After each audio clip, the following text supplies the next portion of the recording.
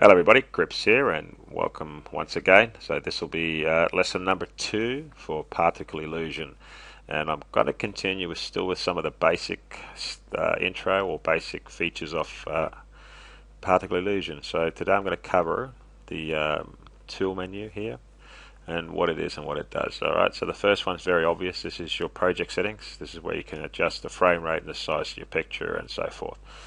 Just press OK for now, we won't be needing that.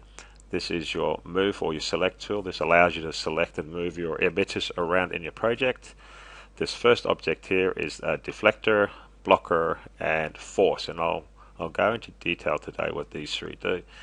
This allows you to show your particles or not show your particles. So if you want to work with something really basic, you can have the option of let's play that just slightly, and you need to be in more detail with the actual emitter. You can then toggle that off and all the emitters disappear, and then toggle it back on. Okay, but that's not what we're doing today, right? Alright, so first thing we need to do is we need to grab a picture. So left or right click on the layer menu, it doesn't really matter. Background image, select your image. It tells me that my image is bigger than my work stage, not a problem. Just click yes.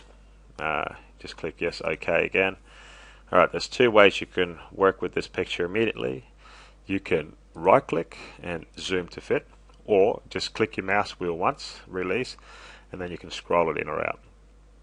But as you can see, zoom to fit makes it perfect. Alright, first thing we're going to do is grab an emitter, special effect if you want to call it that. And I'm going to place it on top of the earth, and I'm going to press play. This little green button here allows you to see your effect. So it looks like I'm attacking Earth. Aren't I a nice guy? Alright.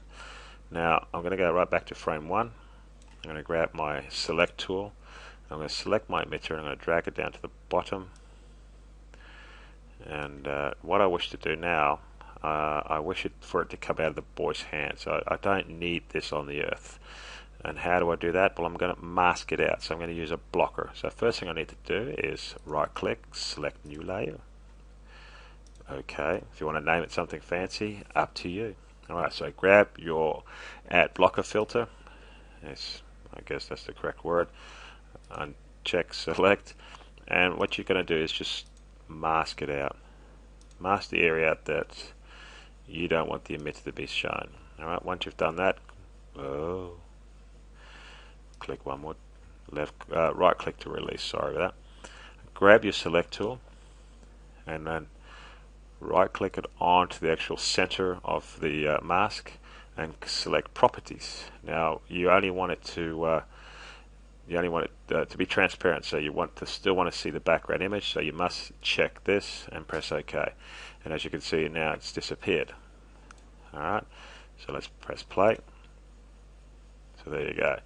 So now it looks like it's just coming out the little boy's hand because I've masked the area that I don't wish to see. So that's what, I'll just pause that, and that's what the add blocker does. It's a masking tool. Let's go to File, New.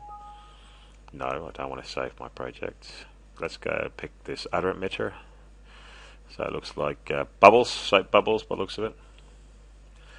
I'm just going to zoom into my project. I'm going to place the emitter here, and as you can see, it will do exactly the same as what it did in the preview window. Alright, so what does this one here do? This is your add force. Add force is basically telling the bubbles what to do, going left or right, up or down, it depends. Now you can use your hierarchy window as well for that, but this is a really quick and simple way to do it. Okay, so you don't need to create a new layer, you could just immediately start working with it. So let's go right back to frame 1, click on your add force, and just click once and it'll give you a pink window. Grab your move tool. Depending on which way you wish it for the move, I want basically the bubbles to go this way from left to right, so I'm just going to drag a new shape. Alright, so if I press play now,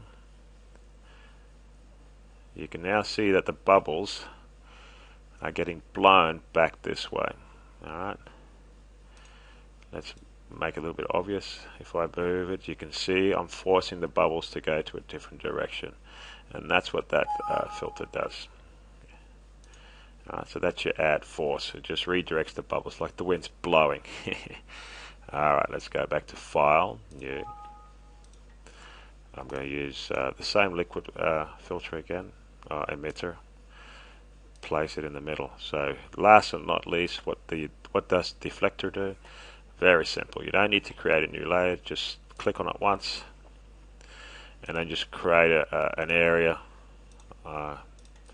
What doesn't really matter. So now what you're going to do is, it's like a bouncing ball. You're going to bounce the bubbles from the bottom, and then they're going to bounce back up. So let's play. So as you can see now, the bubbles are being bounced from the ground. And you can add this deflector anywhere you want. You can add more than one as well. It doesn't really matter.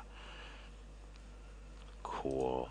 And that, ladies and gentlemen, is how you use your blocker, your deflector, and your force. And as always, thanks for watching.